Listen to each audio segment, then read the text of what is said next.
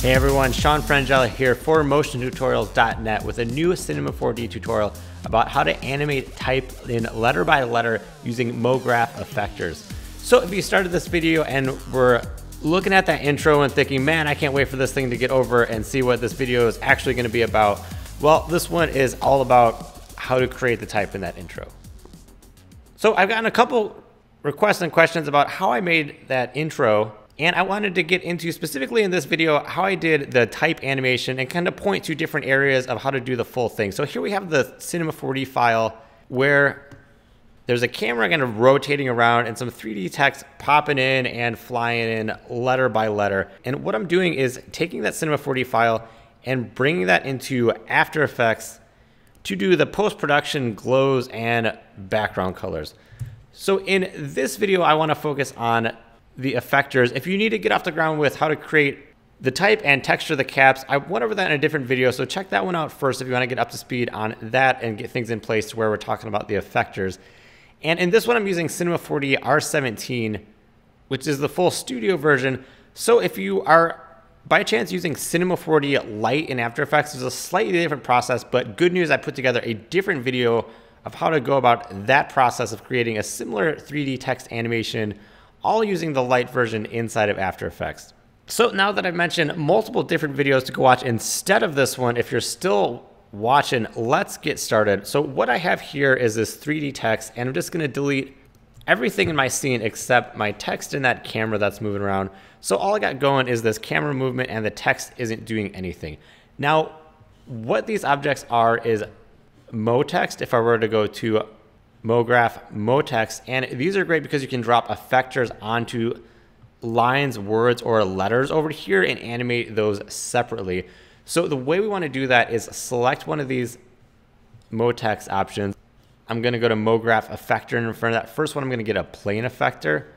And you can see it just kind of pops up vertically. That's not really what we're looking for. And if I go to that motion word, it's going to automatically drop that onto my letters. Now, if I didn't have that selected, or if I did that on accident without it selected, what I could do is go to MoGraph Effector Plain, and whoops, I forgot to do it, but I can go to that MoText and just pick wherever I want it and just drop it in, and that same thing is going to happen. So what this is doing and how most effectors work is there's kind of a couple basic things going on here. There's the effector, which is just a strength, positive and negative. Then there's our parameters. So what are we affecting? And in this case, we're just affecting position Y. That's our default. So if I put that at 0 and say maybe push Z back, they're all going to go back in Z. If I did scale, I could pop on uniform scale, and they would then scale separately. And if I did rotation, I could rotate the individual letters onto the different axes. So you can already kind of see how this is coming together. Now, if we wanted to animate these all at once, we could go to Effector and just animate that strength from 100 down to 0, and they would animate into place. What's cool about this is you could also overshoot it by going negative. So even if you don't have the parameters set to it coming past the camera, you could go negative and it kind of back and go past, and then you could animate the strength back down. But one other thing I like to do with these is animate the fall off.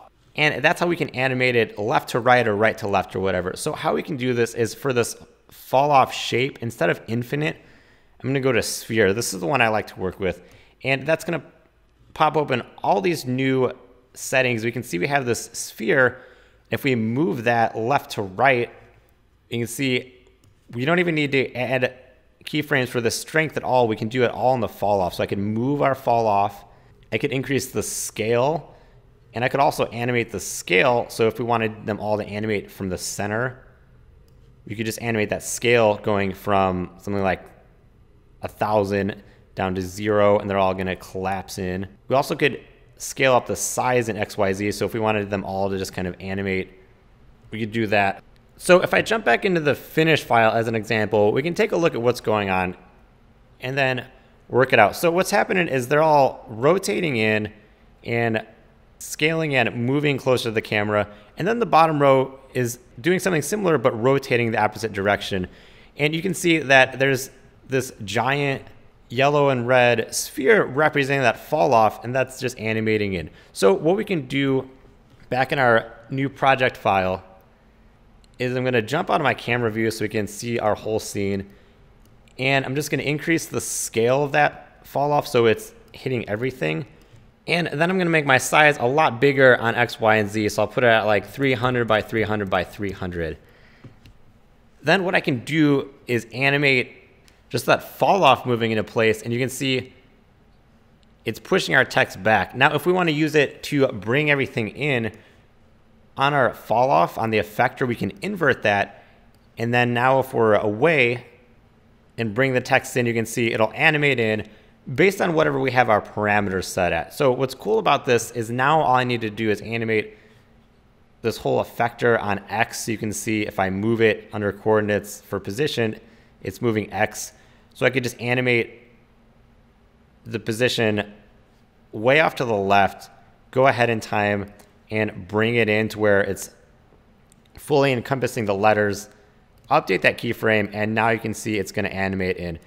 And what's cool about working with effectors in this way is that we only need to worry about that one set of keyframes, and we can still go back in and adjust our effector parameters to really change the animation. So I can push them even further back. I could take scale down further and even put it at like -1. So they're going to go from not existing at all to existing. You could even push the rotation a bit and tweak it as we want to. So now it will animate into place. And if we need it to take longer, we can just stretch out these keyframes. So we can shorten our little timeline down here and just play this and take a look. And there's our animation. And then if we want to adjust it, we can go to our effector and maybe have them coming in from the left a little or rotating even more. And now we'll get even more rotation, maybe zero out these couple. And then you can see that it's really changing that animation and how it comes in. And we only got to worry about that one set of keyframes. Now, that's just one effector. If we wanted to really push this, we could add more, and we can even audition them on and off. So if we went to MoGraph Effector random with that selected, you can see it looks pretty similar, but rather than changing the position or rotation, if I check on rotation evenly, it's going to do it randomly on the letter. So we can see that the M and the O right there are rotating on the same axis, but in different directions. And with this one under effector, we get this random seed. So if we wanted to have the same strength, but randomize how it's falling on the letters, we can just adjust that. And we could do the same thing with that fall off. We could get a sphere and animate it in and out. And what's cool about these effectors is if we look at our text, it applies them sequentially, and we could even turn them on and off.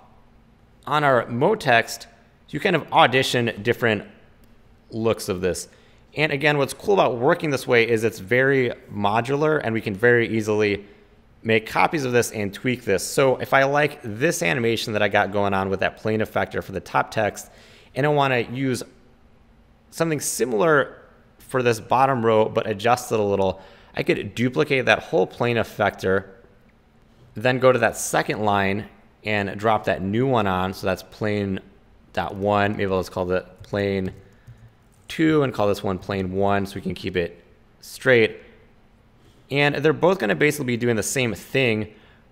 But what I could do to make it similar but offset this second set a bit is adjust those keyframes. So maybe this comes on a little later. And then I can go to my plain effector and jump in parameters and just change my parameters a bit. So maybe they rotate from the other direction and don't come in from that direction of X, but come in from the other side. You can see we're going to get slightly different animation, but the timing will be the same. So you can do a lot with animating in text using effectors under MoGraph Effector, and there's a lot more. I can do a lot more of them in some other videos. And that pretty much covers how we do the letter by letter MoGraph animation.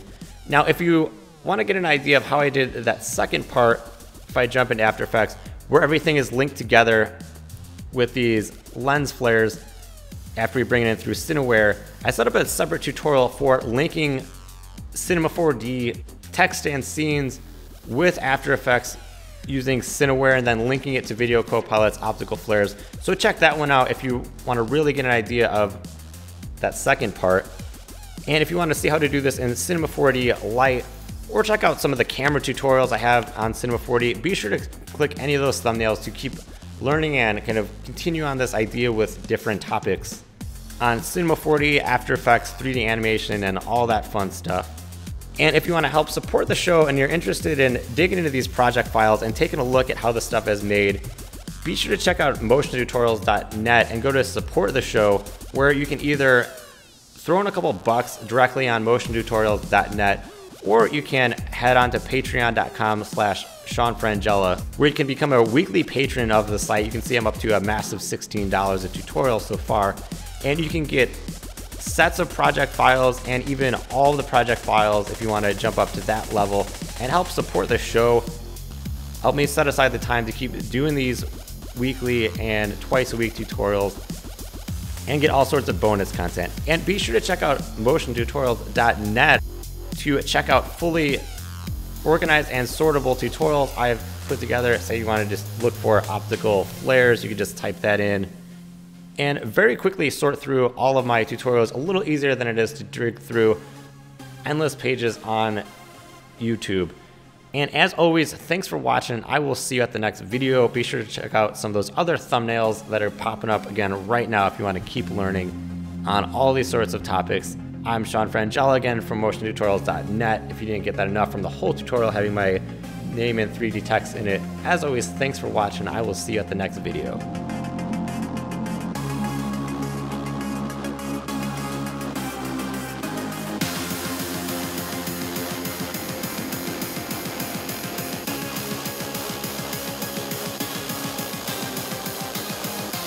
Do you like watching these tutorials and want to see more episodes more often? You can help keep the show going by lending your support on Patreon at patreon.com/SeanFrangella. More importantly, if you want to throw in a couple extra bucks, you can get bonus content like project files used in the tutorials, answers to direct questions, live hangouts for questions, and even request specific tutorial topics for me to use for my next video. Also be sure to subscribe to the show by clicking the subscribe button or visiting the show homepage at youtube.com/SeanFrangella. And if you're hip with social media and have a question about this tutorial, you can find me on Twitter at SeanFrangella. As always, thanks for watching, and I will see you at the next video.